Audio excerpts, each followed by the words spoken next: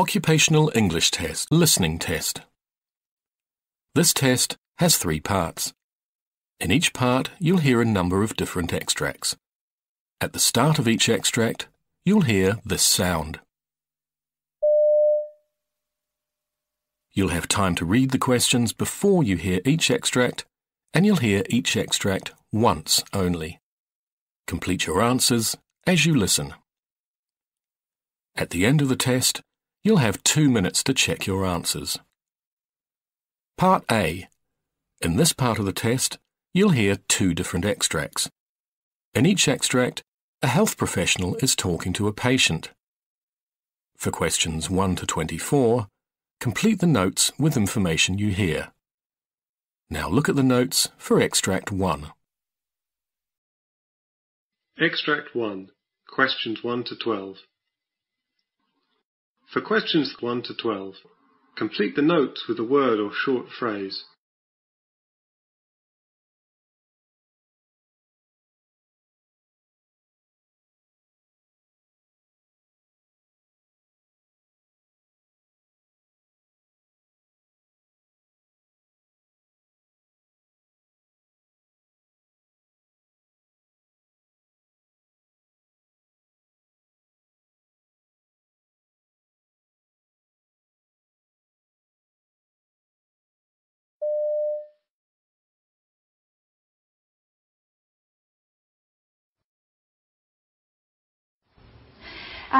Anita, what has brought you to counselling? So, I've been in a relationship with somebody for about 6 months. Okay. I wanted us to move forward with our relationship and, get married, and he's not on the same page as me. That's causing a lot of tension, and then in addition to that, my mother's very unwell, so I had a lot of things to deal with at home with her as well, and then my boss is putting a lot of pressure on me to deliver everything on time, and so I'm just having some trouble juggling everything at the moment. Yeah. And I can see that all of these combined are making you feel quite overwhelmed. Oh, very. And it's just really, there are some times when I just come home and I have to deal with my mother and I have to deal with my relationship, and then I have to go to work the next day and I'm having trouble with that, and it just makes me really upset. Okay, yeah. And I'm wondering, Anita, how long have you been dealing with all of these issues? It's probably ramped up in the last 3 months, but I've been in my relationship for 6 months. My mum's been sick for the last 3-4 months, so it's not that new, but it's now starting to get worse. So yeah. So how have you been coping so far with all of these pressures? Not very well, but yeah, I just take it day by day, and communication's a bit of a difficult one. Like I said, this is my first time doing counselling, and don't really have anyone else I can turn to, so it's very hard. Yeah. I do understand that it is very hard to seek support in such personal issues, but that's what we're here for, and that's what we're hoping that we can do with this session as well. So, given that this session's very different to the other ones, I just wanted to know, you told me that you are experiencing some concerns with your partner because you want to move forward and he's not in the same place as you, and your mother's quite sick and you're looking after her as well, so that's an area of concern for you, and then you have some pressures with work. So I'm just wondering if we could prioritise any of those concerns. What would the biggest concern be? Well, probably dealing with my mother and my relationship are probably quite equal, because my mother's also putting a lot of pressure on me to get married. Obviously she's not well, so she wants to see her family happy. Yeah. Dealing with that situation is probably the number one thing for me at the moment, and the work thing I can deal with because I try not to bring work home, but obviously that's a bit hard too. Yeah. So when you say dealing with that concern, do you mean working the relationship with your mother or the relationship with your partner? Probably with my partner first, because I feel like I'm putting a lot of pressure on him because of what's happening with my mother. Yeah. Okay, so what we can do is, if it's okay with you, focus on that area first, and we will look at all the areas that are overwhelming you, but we can start by working on that issue first, if that's okay. Yeah? Yep. Excellent. So we only have a couple more minutes before the session ends, and I was wondering if you had any other questions before we go and sign the contract.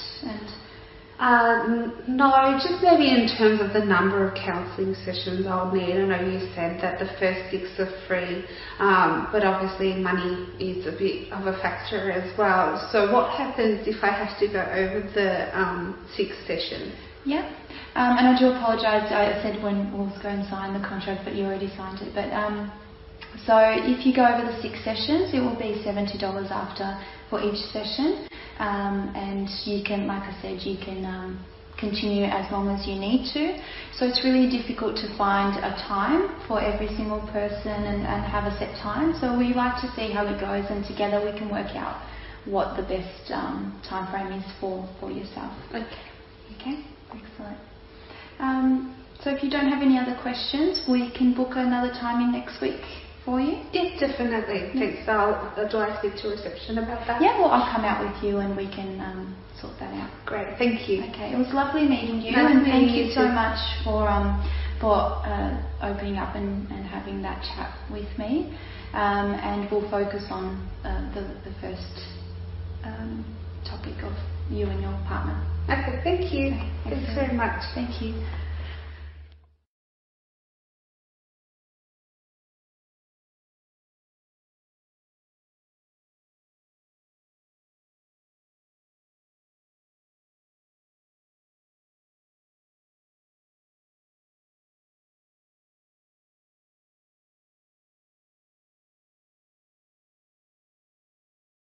Now look at the notes for Extract 2.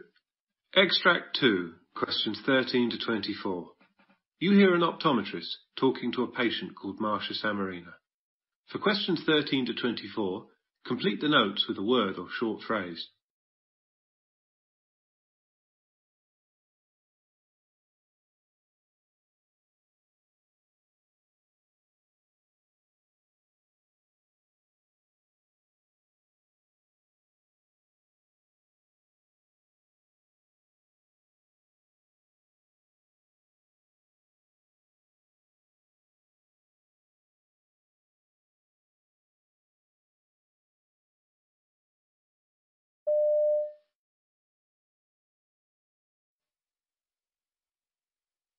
Now, Jane, just before we begin, can I start by asking you your age?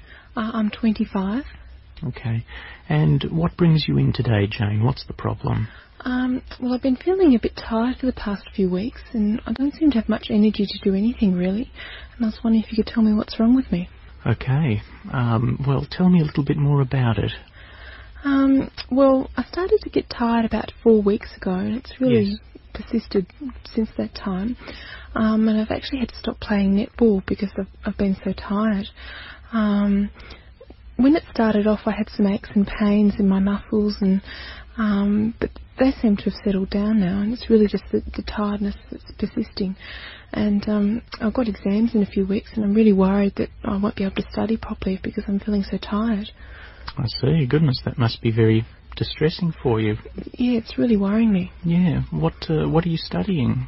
I'm a social work student. I see. Well, tell me, apart from the aches and pains that you noticed initially with this illness, was there anything else in particular that you'd noticed?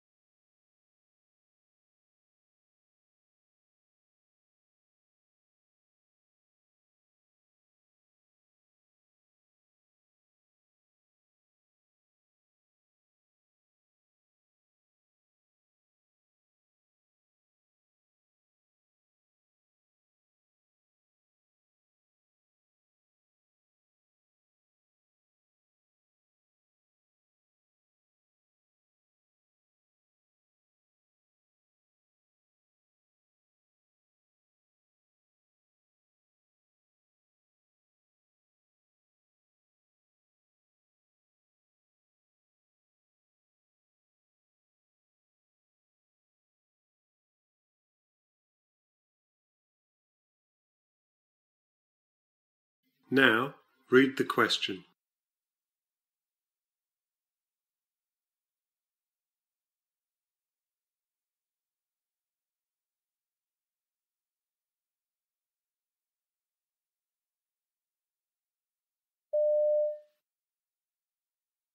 The new draft recommendations make 3 points. The first point is that WHO recommends a reduced intake of free sugars throughout the life course.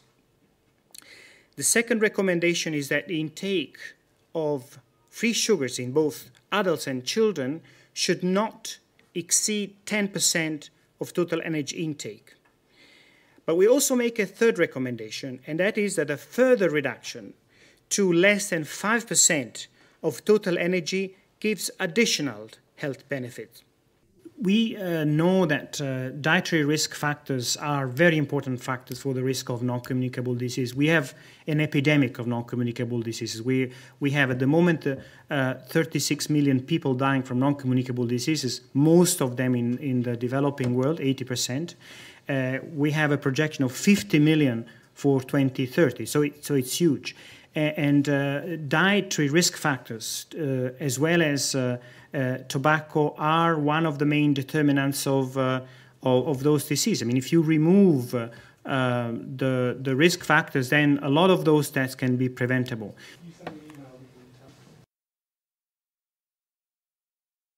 Question 26. Now, read the question.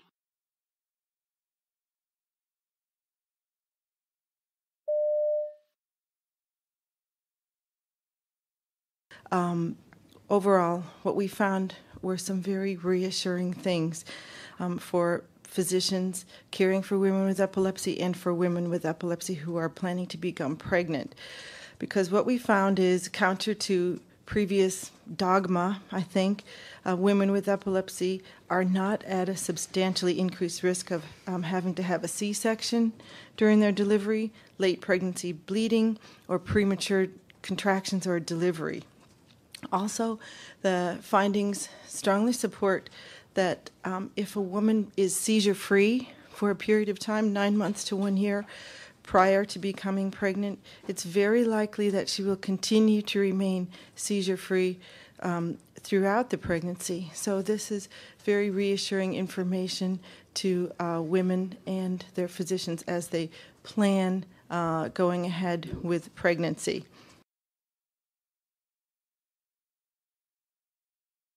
Question 27. Now read the question.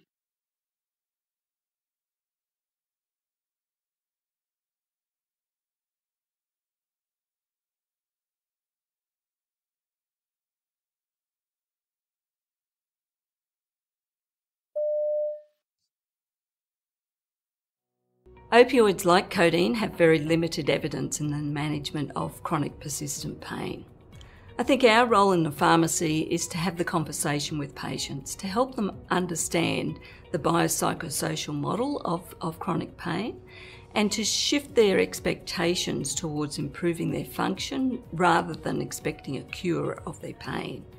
We also need to refer these patients to a GP for a comprehensive assessment. Annoyed customer. This will take more time out of our busy schedules and more money out of our pockets on pain relief, thanks to those who abuse it. It's important to help consumers understand that codeine is a highly addictive drug. We know that tolerance, dependence and addiction to codeine can develop very quickly, and that many people are self-diagnosing and self-treating with codeine combination products available over the counter. I think it's important that we can reassure patients that there are alternatives available in the pharmacy and that if they do need codeine-containing products, that they can still get them on prescription from their GP. Question 28. Now read the question.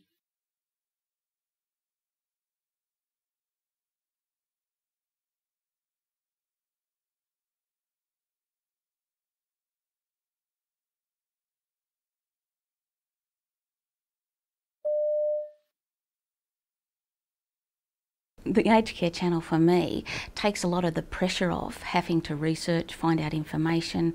The staff are accepting of it, so it's just another tool, another resource that we use very often, and I'd have to say they embrace it because it's something they can go and do on their own, but it's also something we can do as a group.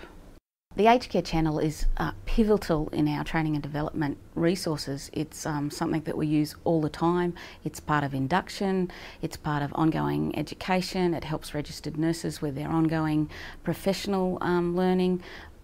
We couldn't do without it. The aged care channel is a great part of our training and development resource. It's the biggest part. We certainly have libraries, lending libraries in each facility. As I said, it's part of the induction progress, so it's pivotal. We couldn't do without it.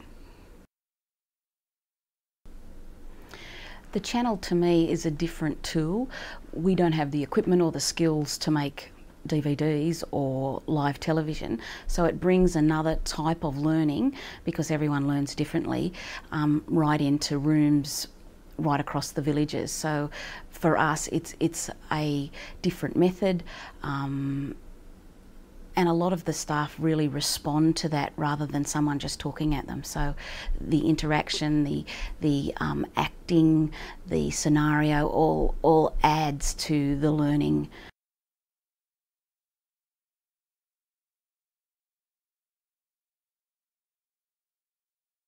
Question 29. You hear a doctor talk to a patient about her injury.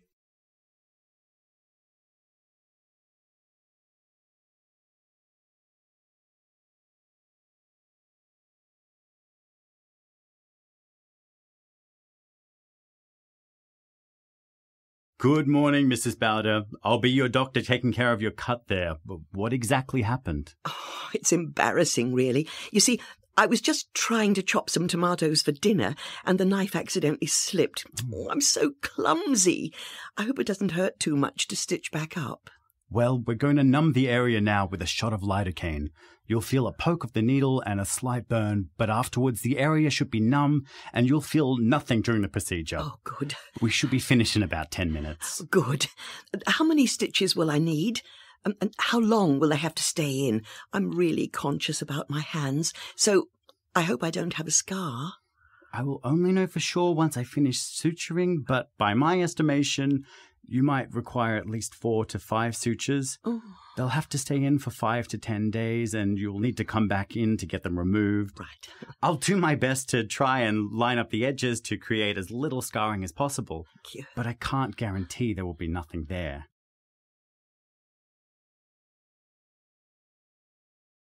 You hear a trainee nurse asking a senior colleague about the treatment for a patient with chronic obstructive pulmonary disease, or COPD.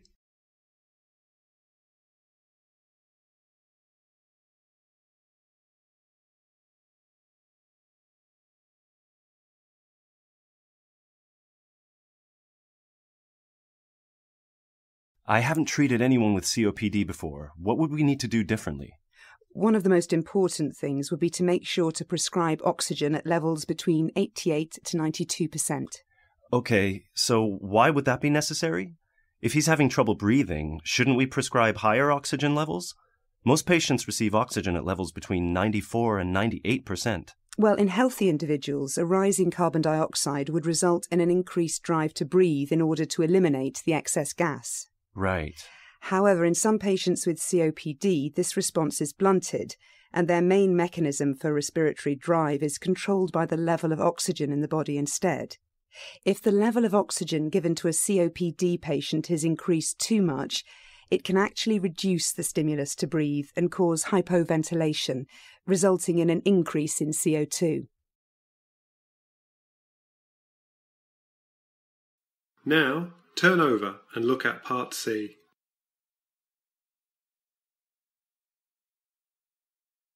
Part C, questions 31 to 42.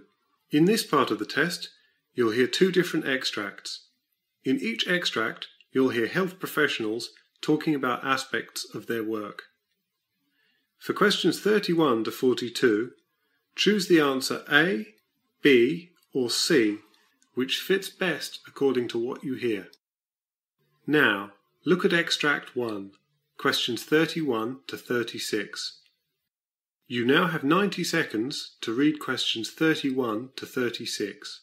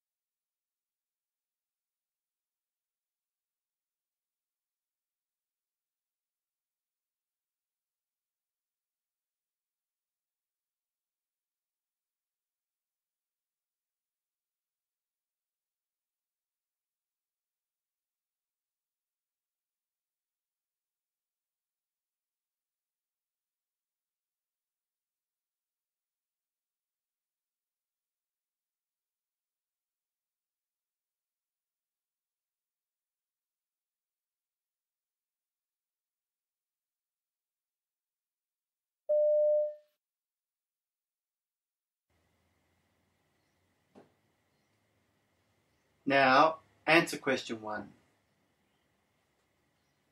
The word migraine is derived from the Greek word meaning pain in half the head, as migraine often produces a unilateral or one-sided headache. It is a common and distressing disorder, and although they are not likely to take life, migraines can destroy the quality of life. Studies have shown the incidence of migraine to be in the range of 9 to 10%, and it affects 17% of the female population and 6% of the male population. So, about 2 million Australians can expect to suffer from migraine, and that translates to 1.5 million women and about 500,000 men. It is thought that more women suffer migraine than men due to hormonal factors.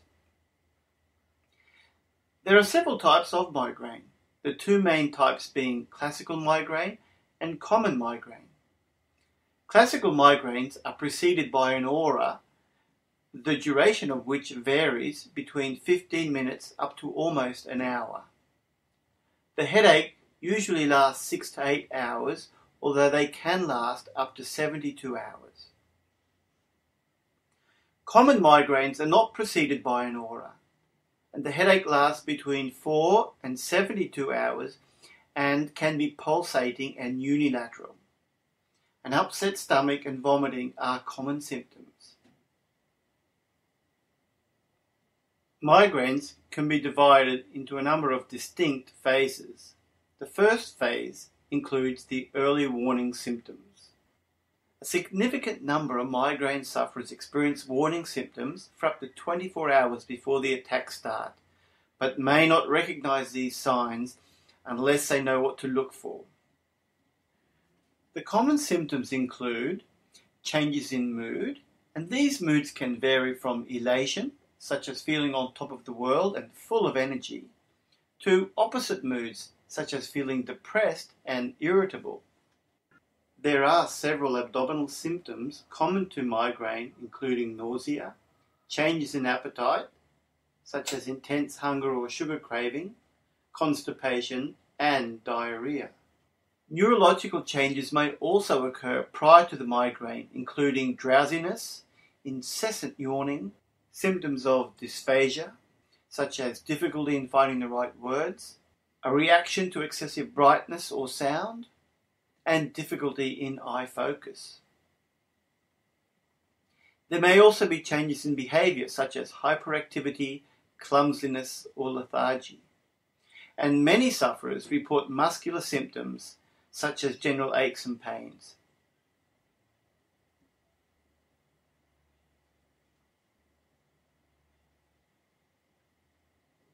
The second phase is the aura.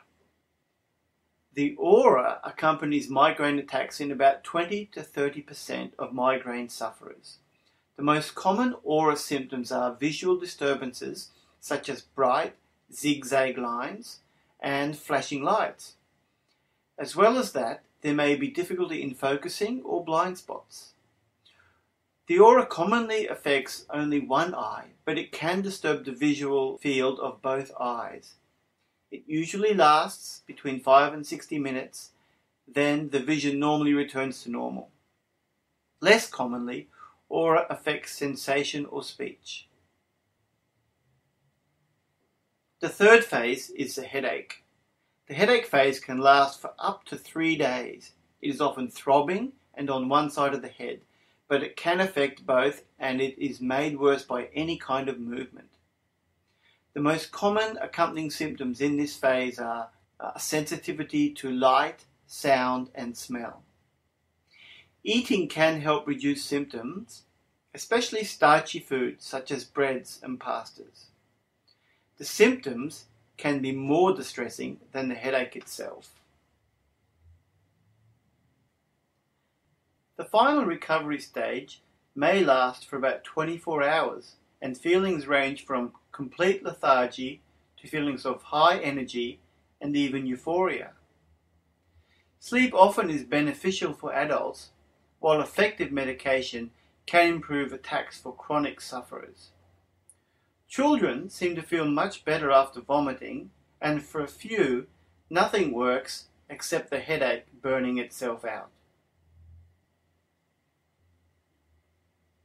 The dietary triggers include alcohol, especially red wine, certain types of food, notably aged cheese or chocolate, withdrawal from caffeine or caffeinated drinks such as coffee and tea, the food additive monosodium glutamate, dehydration, and inadequate meals.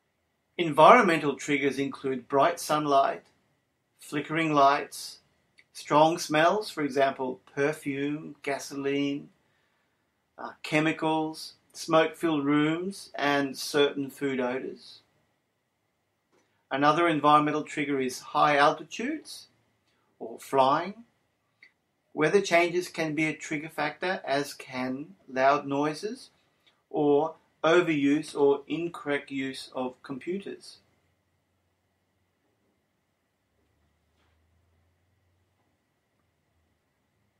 Other trigger factors include the hormonal triggers. Hormonal fluctuations are implicated as a significant trigger for women, as 3 times as many women suffer from migraine headaches as men. This difference being most apparent during the reproductive years. The hormonal triggers may be menstruation, and a UK study found that 50% of women are more likely to have migraine around menstruation, ovulation, use of oral contraceptives, pregnancy, and it may be worse for the first few months, but in 2/3 of women it improves in the latter part. The physical and emotional factors which can trigger migraine include a lack of sleep or oversleeping, and even as little as half an hour difference in routine, such as sleeping in on the weekends, can make that difference.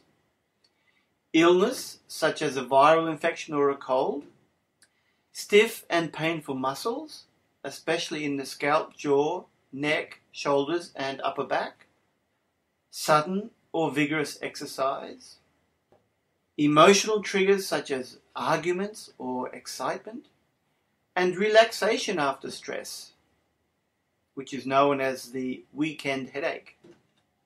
There are a variety of treatments available for migraine sufferers, and non-medication treatments such as ice can, in some cases, reduce the impact of a migraine episode. This is because, during a migraine, the blood vessels in the head tend to dilate, which means they open more widely. They may become swollen with blood, and this in turn leads to pressure on the nerves surrounding them. The nerves begin to send pain signals before the onset of migraine. Wrapping the head with an ice pack can bring migraine relief through the cooling of the blood vessels. As the blood vessels cool, they become constricted and return to normal size. This can lessen blood flow to the head and, as a result, reduce pressure on the nerves, thereby providing relief from pain. Another non-medication treatment is biofeedback. The biofeedback technique trains people to improve their health by controlling certain bodily processes that normally happen involuntarily, such as heart rate, blood pressure, and muscle tension. Relaxation techniques may also be helpful at stopping an attack once it has started. The techniques include deep breathing, massage, and stretching. Individuals with occasional mild migraine headaches that do not interfere with daily activities usually medicate themselves with over-the-counter, non-prescription pain relievers such as paracetamol, aspirin, or NSAIDs like ibuprofen. For people who suffer migraines very frequently, prophylactic medication that is taken on a daily basis may be a good option. As a general rule, patients who experience migraines twice or more per month or have migraines which interfere with their quality of life may benefit from this type of medication.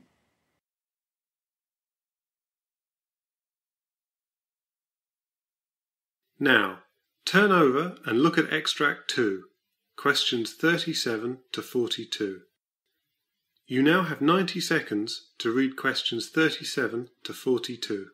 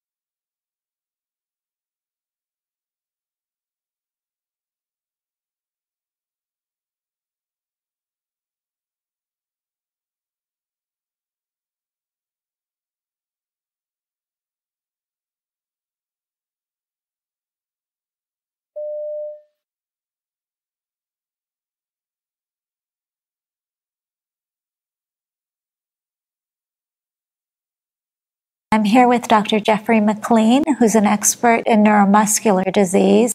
Tell us a little bit about your background. How did you become a neuromuscular disease expert? Well, I started out with my general neurology training, which I did at Wilford Hall Medical Center. And from there, I did a fellowship in neuromuscular medicine before returning to where I am now. And what's your typical day like? What kinds of patients do you see? I see a fairly broad mix of patients, but when I'm doing specifically neuromuscular medicine, I do a lot of procedures, electromyography, which is a procedure that we use to help diagnose neuromuscular diseases. The type of patients we see range from patients with neuropathies to patients with muscle diseases that we call myopathies, to patients with disorders of the connection between the nerves and the muscles, neuromuscular junction disorders such as myasthenia gravis, to problems with the motor neurons such as ALS or amyotrophic lateral sclerosis. So a variety of very common diseases and some that are more rare and very have very serious prognoses. Exactly, that's right. And what is the most exciting new development in your field? Which of those conditions have something new to offer patients who are listening? I think perhaps the most exciting field where we've seen a lot of attention recently has been ALS, especially with the Ice Bucket Challenge recently that garnered so much public attention, so much public excitement. That excitement has transferred into more attention, more funding for more research, things that are looking at improving our understanding of the genetics that play into ALS, where there's a lot of work being done trying to find biomarkers, so things that can be tested easily to more readily diagnose ALS and understand how it progresses in a particular patient. All these things ultimately help us find and research possible treatments that in the end are hopefully will lead us to things that will really benefit patients. And up until now, there really has not been a great deal to offer an ALS patient. What do you do today? Right now, what we're focused on is improving the quality of life while people are dealing with this disease. And that's an important thing for both patients and physicians to understand, that while we don't have a cure, there are many things that can be done to significantly improve the quality of life for our patients. So things like help with communication, because many of the patients lose the ability to control their voice and control their speaking. So we can do things to help them communicate as that occurs. Things like assistance with nutrition, because they have difficulty swallowing and eating. So helping them with that. One of the big and often under-recognized problems with ALS are mood problems that go along with it. Obviously, it's a devastating diagnosis, and the social support is very important, that we offer that to our patients to make sure that their quality of life is as high as possible while dealing with this. And on the other end of the spectrum, we have neuropathies for which we can offer a whole variety of treatments. Is there anything new or exciting for the patient with diabetes or someone else with neuropathy to consider? Well, again, there's a lot of new research going on. There's a lot of exciting work in terms of trying to find ways to treat the often painful diabetic neuropathies. There are already some drugs currently available that many patients will be familiar with, and as time goes forward, we hope to increase the number of drugs that are available to make them more effective with fewer side effects. So hopefully that will be very soon on the horizon.